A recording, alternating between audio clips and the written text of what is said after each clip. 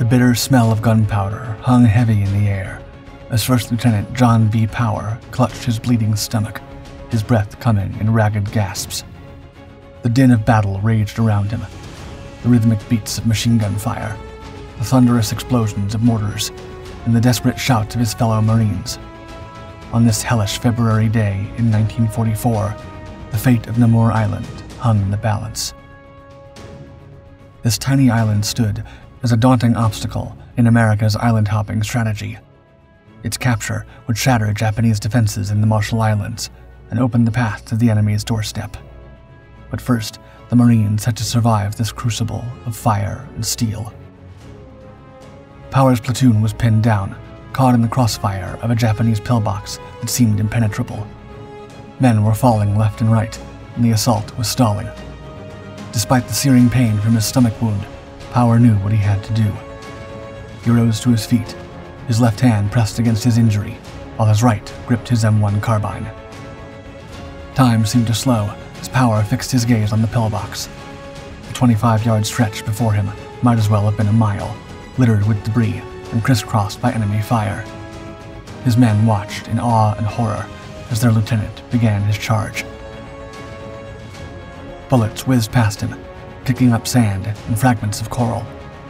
Power's world narrowed to the muzzle flashes ahead, his carbine blazing as he advanced. Platoon Sergeant Magnum would later recall the incredible scene, quote, "He was like a one-man army. It seemed that he wanted to win the whole war by himself, right then and there." Power was a man possessed, driven by duty, and had an indomitable will to save his men and complete the mission. But as he neared the pillbox, the enemy fire intensified. The fate of Namur, perhaps the entire campaign, now rested on the shoulders of this wounded Marine lieutenant, charging headlong into the heart of danger. As 1943 drew to a close, the vast expanse of the Pacific Ocean remained a chessboard where American and Japanese forces maneuvered for supremacy. The tide of war had begun to turn, but victory was far from assured. In the wake of the brutal Guadalcanal campaign and the bloody struggle for Tarawa, American planners set their sights on a new target, the Marshall Islands. The Marshalls represented more than just another dot on the map. They were a vital stepping stone in America's island-hopping strategy, a campaign designed to leapfrog across the Pacific, bypassing heavily fortified Japanese strongholds in favor of strategically important but less defended islands. Admiral Chester W. Nimitz, Commander-in-Chief of the Pacific Fleet, knew that capturing the Marshalls would bring American bombers within striking distance of the Japanese homeland. The Gilbert and Marshall Islands campaign had begun in earnest with the capture of Macon and Tarawa in November 1943. These victories, while costly, had provided valuable lessons. The horror of Tarawa, where over 1,000 Marines had fallen in just over 76 hours of fighting, shocked the American public and military alike. Marine Corps General Holland Smith later reflected, quote, "Tarawa was a mistake. We should have bypassed it.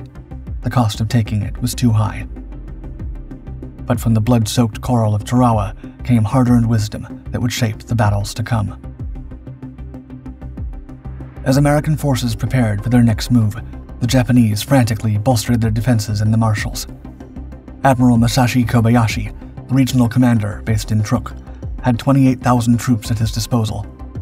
However, the Japanese strategy was flawed. Their defenses were spread thin across the vast atoll chain, with most fortifications facing the ocean, not expecting an assault from the lagoon side. The 6th Base Force, under Rear Admiral Monzo Akiyama, formed the backbone of the Marshall Islands defense, with key installations on Kwajalein, Roy Namur, Mili, Maloelap, and Wotje. In the war rooms of Pearl Harbor in Washington, D.C., American planners crafted Operation Flintlock, an ambitious assault on multiple atolls in the Marshalls. The crown jewel of this operation was Kwajalein Atoll, the world's largest coral atoll and a key Japanese base. Rear Admiral Richmond K. Turner's 5th Fleet Amphibious Force and Major General Holland M. Smith's 5th Amphibious Corps were tasked with this monumental undertaking. The planning was meticulous. Learning from the costly lessons of Tarawa, the Americans planned for overwhelming force.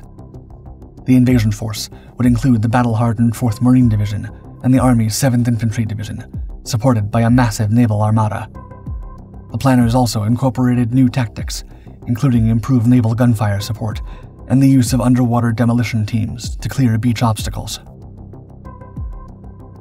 Kwajalein Atoll, a necklace of coral and sand encompassing a massive lagoon, held immense strategic value. Its capture would provide the Americans with a forward base for future operations and deal a severe blow to Japanese defensive lines. As one American officer put it, quote, "Kwajalein was the key that would unlock the door to the Japanese inner defense ring." The atoll's geography presented both challenges and opportunities. Kwajalein Island in the south and the twin islands of Roy Namur in the north were the main objectives. The narrow width of these islands meant that once the Americans established a beachhead, the Japanese would have nowhere to retreat. However, this also meant that the defenders could concentrate their forces, potentially making every yard of advance a bloody struggle. As January 1944 dawned, the stage was set for one of the most ambitious amphibious operations in military history. Ships and men converged on the Central Pacific. The tension was palpable as final preparations were made. A young Marine, about to embark on his first combat mission, wrote home, quote, "We're heading into the unknown, but we're ready. Whatever comes, we'll face it together." Among the thousands of Marines and soldiers preparing for battle was a young lieutenant from Worcester, Massachusetts, John Vincent Power. Neither he nor his comrades could have imagined what was in store for them on the sun-baked coral of Kwajalein Atoll, nor the acts of extraordinary courage that would unfold in the days to come. As the invasion fleet steamed westward, the fate of the Pacific War hung in the balance, with Kwajalein standing as the next critical test of American resolve and fighting prowess. As dawn broke on January 31st, 1944, the calm waters of the Pacific were shattered by the thunderous roar of naval gunfire. Operation Flintlock had begun. The assault on Kwajalein Atoll was underway, marking the first American attack on pre-war Japanese territory. The invasion force was overwhelming. The 4th Marine Division, under Major General Harry Schmidt, was tasked with taking Roy Namur in the north, while the Army's 7th Infantry Division, led by Major General Charles H. Corlett, set its sights on Kwajalein Island in the south.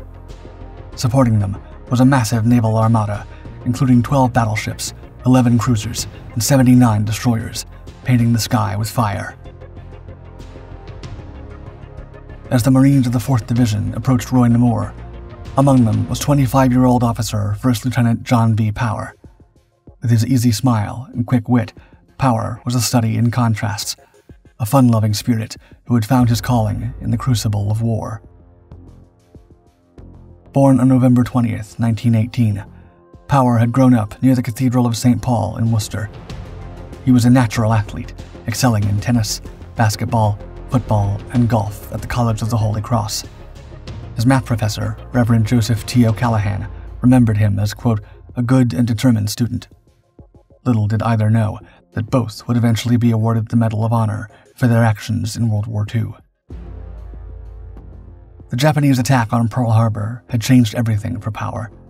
He enlisted in the Marine Corps Reserve on July 7, 1942, quickly distinguishing himself and earning a commission as a second lieutenant. His natural leadership abilities and unwavering dedication saw him rise to first lieutenant by August 31, 1943. Now, as part of Company K, 3rd Battalion, 24th Marine Regiment, Power found himself at the tip of the American spear.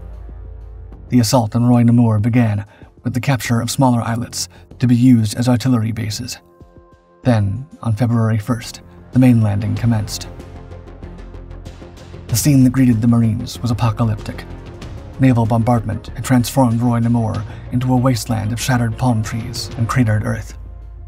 Yet, from this devastation, Japanese defenders emerged, determined to fight to the last man. The Japanese defensive strategy on Namur presented unique challenges.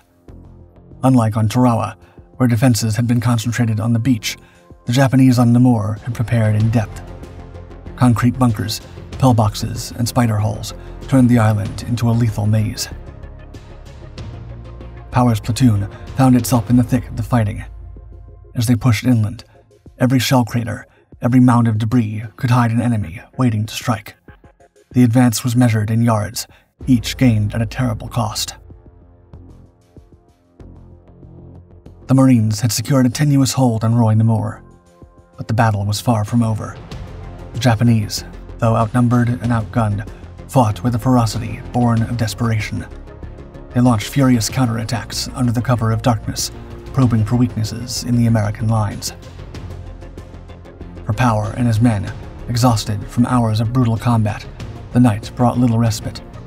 They huddled in their foxholes, fingers tight on their rifles, straining to hear any sound of approaching enemy over the persistent crack of gunfire. As February 2nd dawned, Power knew the hardest fighting was yet to come. The Japanese were dug in deep, and rooting them out would require courage beyond measure. The island of Namur was a hellscape of shattered palm trees and smoking craters.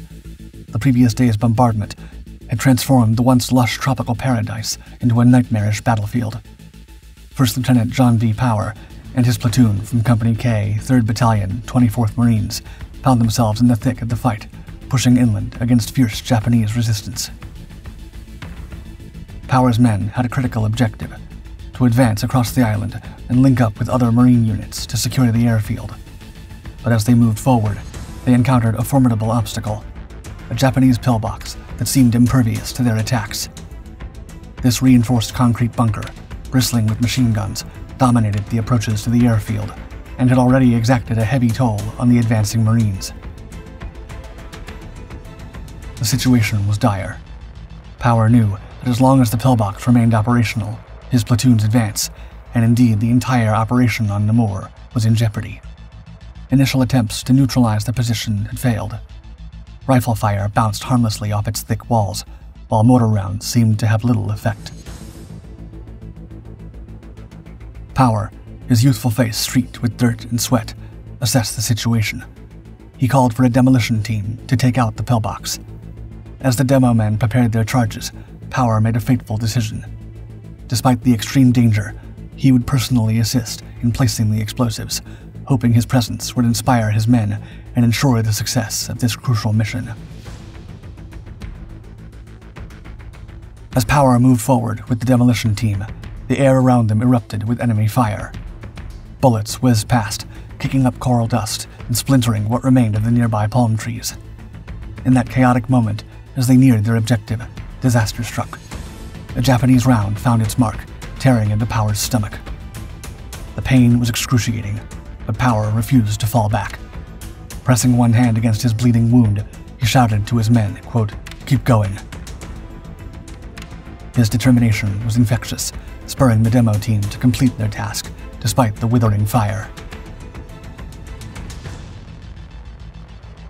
But the demolition charge, while damaging the pillbox, failed to neutralize it completely.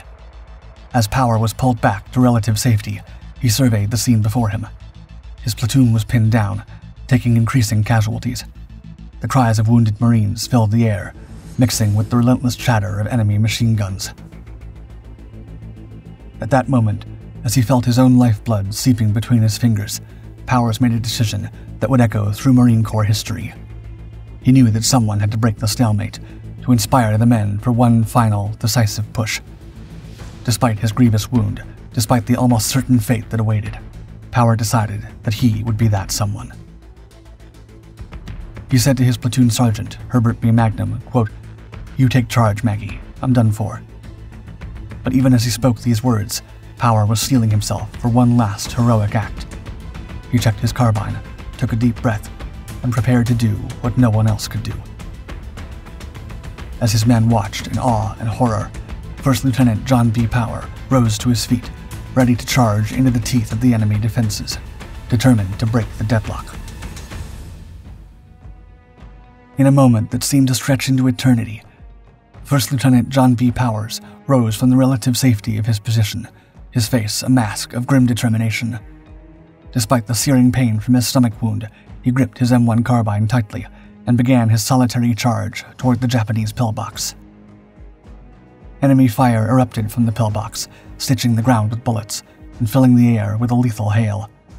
Power's blood-soaked uniform clung to his body, a testament to the severity of his wounds. Each step sent waves of agony through his frame, but he pressed on, driven by an indomitable will. As Power advanced, he became a focal point for enemy fire. Bullets whizzed past his head, kicking up coral dust and debris around him. He stumbled over the uneven terrain, littered with shell craters and the detritus of battle, but each time he regained his footing and pushed forward. With his left hand pressed against his stomach wound, Power raised his carbine with his right, returning fire as he advanced. His shots were precise, born from months of training and the desperate intensity of the moment. Japanese defenders fell before his onslaught, their cries of alarm rising above the din of battle. As he closed the distance to the pillbox, Power's carbine ran dry. In a display of incredible courage, he paused in the face of enemy fire to reload. His bloodied hands fumbled with the magazine, every second an eternity, as bullets zipped past him. Power was now mere yards from the pillbox, his figure silhouetted against the smoke-filled sky. He raised his reloaded carbine, prepared to fire into the pillbox's firing ports, when a burst of enemy fire struck him. Multiple rounds tore through his body. And First Lieutenant John V. Power fell, his final act of bravery etched into the minds of all who witnessed it. The impact of Power's sacrifice was immediate and profound. Inspired by their lieutenant's courage, the Marines of his platoon surged forward with renewed vigor. The Japanese pillbox, which had seemed an impregnable fortress, fell within minutes to the Marine assault. Sergeant Herbert B. Magnum, who had watched the entire scene unfold, later recounted, quote, "He was like a one-man army. It seemed that he wanted to win the whole war by himself, right then and there." Magnum's words captured the essence of Power's incredible bravery and the awe it inspired in his fellow Marines. In those few heroic moments, First Lieutenant John V. Power had turned the tide of the battle on Namur. His sacrifice had broken the deadlock, allowing the Marines to complete their objective and secure the island. As news of his actions spread, Power's charge became a rallying cry for the entire 4th Marine Division, embodying the courage and sacrifice that would ultimately lead to victory in the Pacific. The Battle of Kwajalein concluded on February 3rd, with American forces securing the entire atoll. This victory, achieved in just 4 days, stood in stark contrast to the bloody, protracted struggle at Tarawa. The relatively swift capture of Kwajalein validated the new American tactics and boosted morale across the Pacific theater. Power's extraordinary actions did not go unrecognized. On August 30th, 1944, his parents stood in the White House as President Franklin D. Roosevelt posthumously awarded their son the Medal of Honor. The citation reads in part, quote, "His exceptional valor, fortitude, and indomitable fighting spirit in the face of withering enemy fire were in keeping with the highest traditions of the U.S. Naval Service. He gallantly gave his life for his country." The nation sought to honor Power's memory in various ways. On June 30th, 1945, USS John B. Power, a destroyer, was launched. The Power family attended the launch of USS John B. Power at Bath Iron Works, Maine. As Mrs. Power christened the destroyer, champagne splashed on both the ship's bow and her dress, marking a solemn yet proud moment. In his hometown of Worcester, Massachusetts, a bronze statue of Power was unveiled on November 2nd, 1947. Standing 8 feet tall, the statue depicts the young lieutenant in his moment of greatest courage, eternally vigilant outside City Hall. Power's actions became a source of inspiration within the Marine Corps, embodying the values of courage, sacrifice, and devotion to duty. His story was recounted to new recruits, serving as a powerful example of the Marine ethos. Those who knew Power remembered not just his heroism, but his character. His Holy Cross professor, Reverend Joseph T. O'Callaghan, recalled him as, quote, "a good and determined student," while his comrades spoke of his infectious humor and steadfast leadership. In military history, John B. Power's name stands alongside other great heroes of World War II. His sacrifice on that fateful day on Namur Island encapsulates the courage and selflessness of an entire generation who fought to preserve freedom in the face of tyranny. Today, over 7 decades later, Power's legacy endures. His story continues to inspire, reminding us of the profound cost of freedom and the extraordinary heights of human courage. In the words of his sister, Patricia Power Rose, quote, "Jack was full of fun. Everyone called him Sunshine. Still, when it mattered most, he showed a courage that outshone the sun itself."